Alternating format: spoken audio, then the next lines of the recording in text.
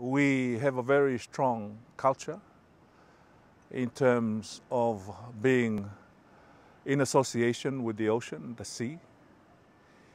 It gives us spiritual strength, even our responsibility to look after, our responsibility to manage, and actually to give it back to the sea. It was done by our ancestors, our forefathers.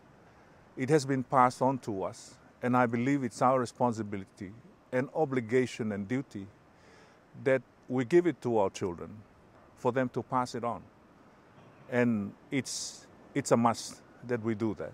So it gives us a lot of spiritual responsibility at the same time, to do that.